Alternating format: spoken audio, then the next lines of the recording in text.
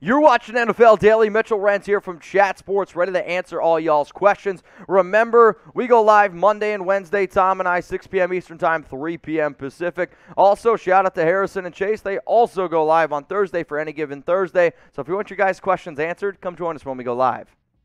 Let's go to Evan Hinders. Dolphins draft Moss, safety from Iowa. You can go ahead and go that route. I think Javon Holland has been very impressive back there at safety. Yes, you do need another safety at least to be able to fill in, but the Dolphins have other major issues. Like, you got to fix that offensive line. Like, your first 3 picks of this year's draft could all be offensive line. Maybe you're looking at getting a running back a little bit later on. Depends what happens with Mike Gesicki, but your main need, like, let's be real, it's offensive line, and it's not even close. Let's go to Neria Osborne. Will the Dolphins keep their streak alive and make the playoffs? I mean, it's a hell of a streak. They were 1-7. You need, if you're Miami, you need to win out, I think, to have the best chance of making the playoffs. If they do win out, you're 10-7. I think you got a shot. The issue is this. You have very winnable games. You just finished the season out with Tennessee, and your final game is up against New England. That's obviously not a very simple game. Next one's coming in from Jillian Callahan. What is the biggest need for the Dolphins? It's offensive line. I mean, you need to be able to go out and find yourself a solid offensive lineman. You got good cornerback play. You got good defensive players. It's being able to go out and protect Tua Tagovailoa or whoever else is going to be the brand new quarterback next year. Do you use Manscaped? If you were the Dolphins and could only extend Mike Gesicki or Emmanuel Ogbah, who would you pick and why? Thanks.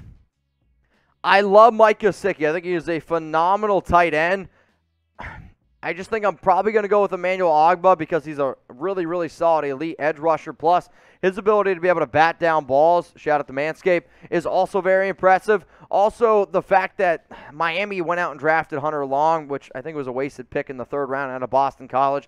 If I had to pick, I'll go with Ogbah just because I think edge rusher is a bigger need than tight end. Let's go to Kevin McFlurry. What matchup do you think we'll see in Super Bowl 56? I mean, the matchup I think we're going to get this year is probably going to be the Patriots and the Bucs, even though it's not the matchup that I want. I don't really want to see the Chiefs. If I get the most ideal matchup for me, I guess I would probably say the Arizona Cardinals and the Buffalo Bills. That would be the matchup that I personally would want.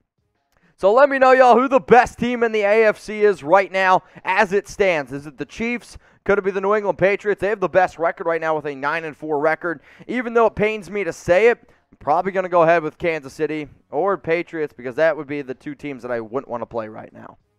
Now, if you guys want to go out and hit that, yeah, you know what I'm talking about. Make sure you're hitting that subscribe button for daily NFL news and rumors, and to make sure that you never miss a thing. Don't be that friend that's sitting at a bar, restaurant, I don't care where you are at work, and you're like, wow, did you hear about XYZ? And you're like, what are you talking about? That guy, he doesn't play for that team for 3 years. That's not going to happen if you subscribe to Chat Sports. So hit that sub button, and underneath every single video, you're going to see a bell. Click that bell, click all to turn on your notifications. And I want you guys to try to be the very first people to comment on our video. So the people who I know have the notifications turned on and are a part of our first comment club, on December 6th, we released the video here at Chat Sports. Here were the top 5 commenters, the first people to comment. It's Snoopy, Lively's Report, XX Sanchez, XX88. That just sounds like somebody that uses Manscaped. Jonathan Miller and NB. Major shout out to all y'all. Appreciate you for supporting the channel. Let's go. Brady is the GOAT of GOATs. When Brady wins his 8th Super Bowl ring this postseason, will they rename the Lombardi Trophy after Brady? Well, Jack, I think this is a great question, and now we know what your burner account is. I don't think it's ever going to happen, but maybe. I mean, there's no doubt Brady is the GOAT of all GOATs, but the Brady Trophy, I just think the Lombardi just sounds better. Rolls off the tongue more.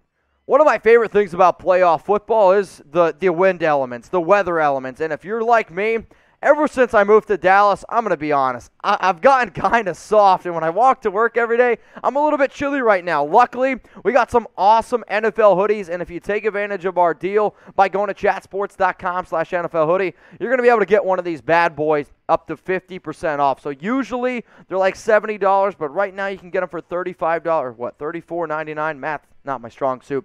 Either way, though, we have all 32 teams, big and tall. There are a bunch of different variations of these hoodies. If you need a holiday gift, if you need even something like a white elephant and you got to spend under $40, these are amazing. Chatsports.com/NFL hoodie. And this is also very important. They will arrive before Christmas. So if you need something, we got you covered. Chatsports.com/NFL hoodie. Now, one of my favorite drinks around the holidays is eggnog, and now that the holidays are here, I've been trying to lay off a little bit, but I went to a Chat Sports party over the weekend hosted by Harrison Graham and his wife. She made some kick-ass eggnog, and I had a few glasses, I'm not going to lie. But do you guys like eggnog? Because my mom, if I buy it for the house, she hates it. Like, she will not drink it. She just thinks it's the most disgusting thing ever.